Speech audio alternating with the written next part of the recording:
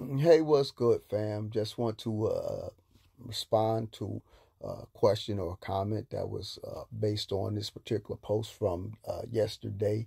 It was dealing with a change. Change is coming, end times coming. And the scripture that I tied to that was Isaiah 5:20, where people will call good evil and evil good. And we could see that happen. I'm not going all down deep into that because we all know what it is. But when he asks the end for who, let's go over to Matthew 24. And this gospel of the kingdom shall be preached in all the world for a witness unto all nations.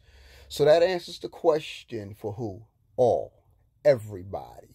The change is coming for who? The end is coming for everybody. Now let's deal with end. End is not a cataclysmic, a meteorite or planet hitting the earth and destroying the earth as Hollywood depicts it.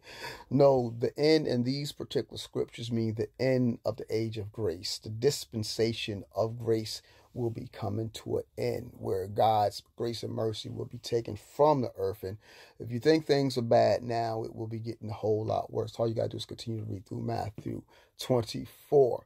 And so he is right. So he's saying that it's not an end as we might think of the end like Hollywood says, but a change.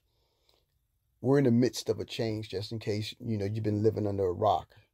There's a change in the world and everybody knows it. But the change that's going to happen per these scriptures is a whole lot more radical than what we're seeing right now. And I pray that you're ready for the change. So yes, the end for who? Everybody.